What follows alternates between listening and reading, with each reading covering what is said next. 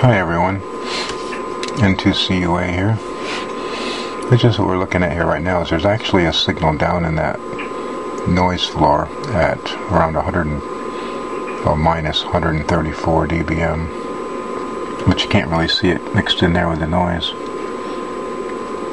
So one thing we can do is set the trace to video averaging and help remove some of the noise so that you might be able to see that really low level weak signal. So I'm going to go to trace and then trace type, video average, and I'm going to change the number of times to 50, and we'll see if the signal pops up out of that noise.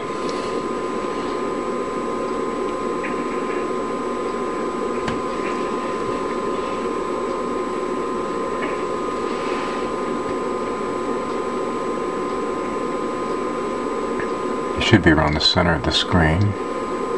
Now what I'm going to do is hit the peak button and do peak. It kind of a contrasting thing, but it does try to actually, you know what, we'll do frequency, peak center frequency, and it seems that it found something. It's supposed to be at 7 megahertz.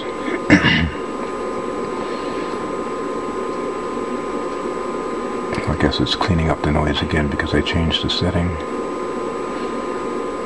So it's saying the center frequency is set at 7.00031. That's where it thinks the signal is. And the marker frequency up on top says marker 1, 7.000 at a minus 133 point. Whoops, it changed to minus 134.6 dBm.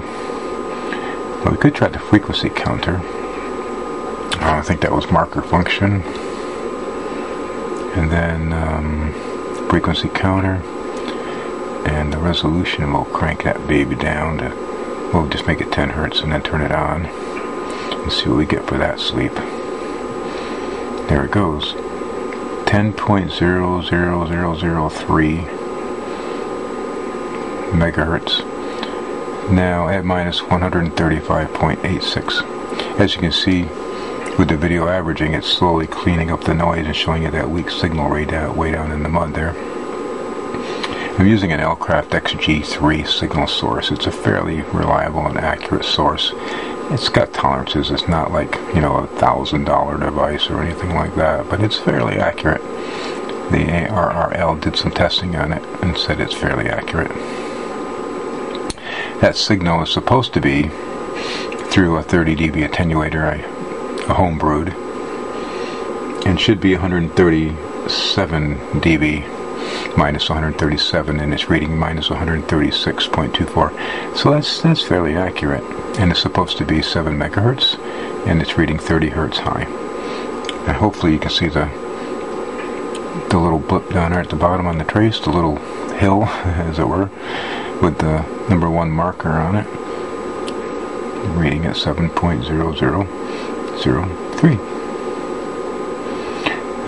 One thing you might notice if you can see the bottom of the screen is that the span is turned all the way down to like 9.5 kilohertz, and resolution bandwidth, which is like the window that it's seeing as it goes across the screen, is only 100 hertz wide.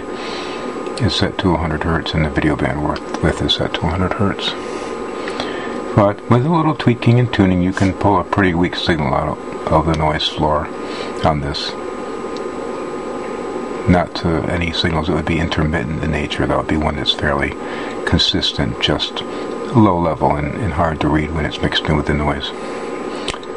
So that's about it. The analyzer is a nice analyzer, can do that. Wanted to show you that it was capable of it. This is N2CUA 73s, and hope you all enjoyed.